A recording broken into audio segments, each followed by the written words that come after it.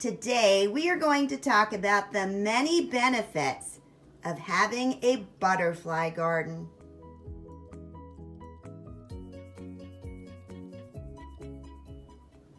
Good morning, this is Deb from Just Do Something Homestead, and today we are going to talk about why you might want to encourage butterflies in your garden.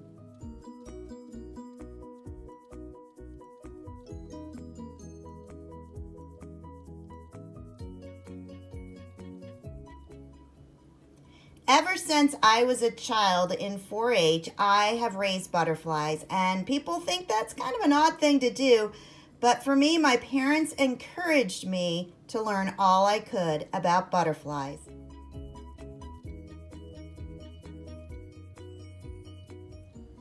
The biggest advantage to raising butterflies near your garden is that they will pollinate your vegetables.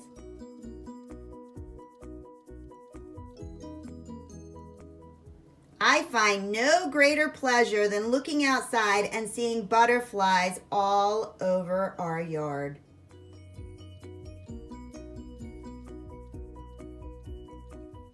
But how do I encourage them to come live at my homestead?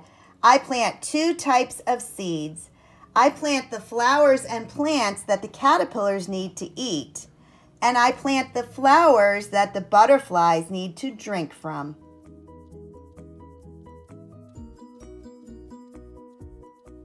Let's start by talking about the types of butterflies that you are attracting. I specifically raise two kinds. I raise the black swallowtails and the monarchs.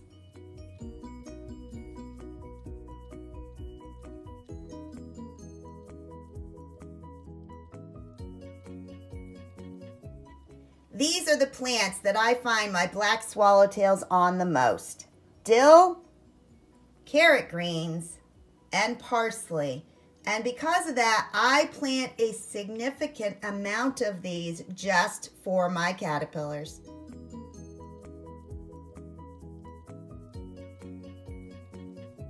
Monarchs, on the other hand, only eat milkweed.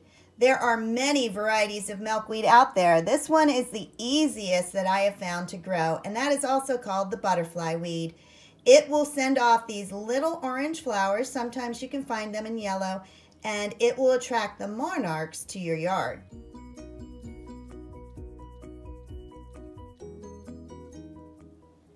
At my last house, I had a butterfly garden that was a monarch way station, and that simply meant that I met all the guidelines required to provide food for the monarchs.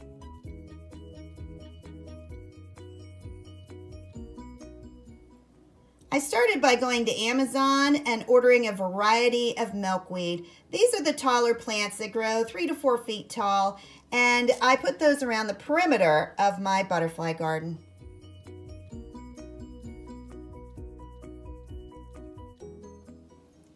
Butterflies are a lot like teenagers. If you feed them, they will come.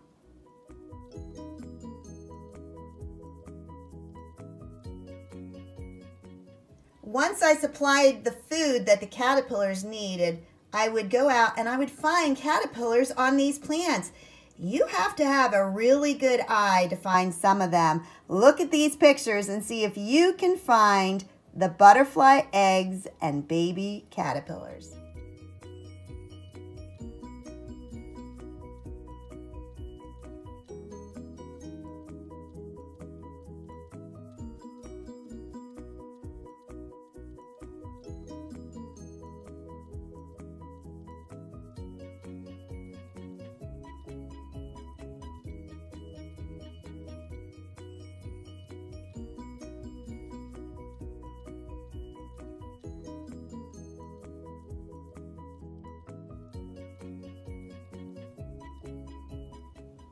I discovered that the easiest way to make sure that there were butterflies was to guarantee that they would survive.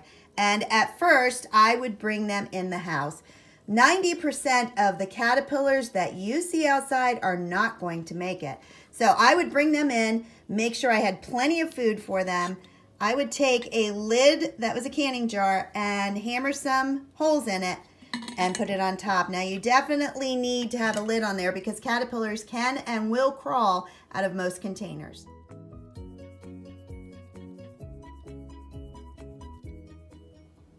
When I got to the point where I was raising hundreds, if not thousands of caterpillars, I had to switch to using butterfly tanks.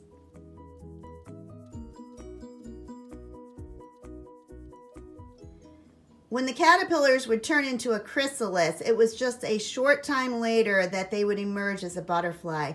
At that point, I would simply put my finger in, they would crawl on my finger, and I would release them. Now, their wings need to be completely dried. If they are not, they will have very little chance of survival.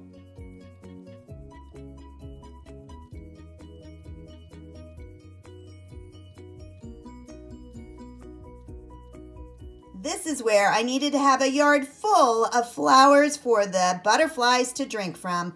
One of the main ones I raised was zinnias, all colors, all sizes.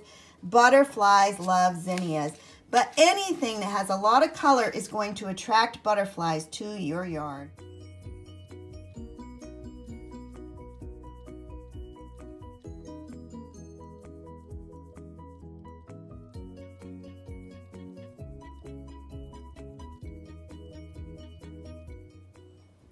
So how do you get started? You plant seeds. And that is what I will be doing over the next few weeks. I will be starting my dill. I've already started my parsley. Carrots I will put directly outside. Milkweed is one of those plants that once you have it started, it will continue to spread. So this is a one-time deal. I will get my milkweed planted. And as far as the rest of the seeds, zinnias, I always direct seed. Same with sunflowers. They seem to do better that way. But I have just started my marigolds in the house.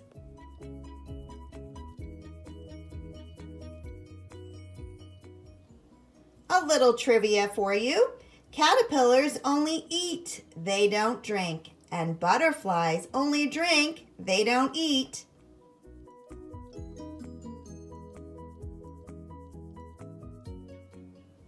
When the community found out that I was raising butterflies, I would take my big tanks to the library, to the schools, and I would show children the importance of taking care of our butterflies.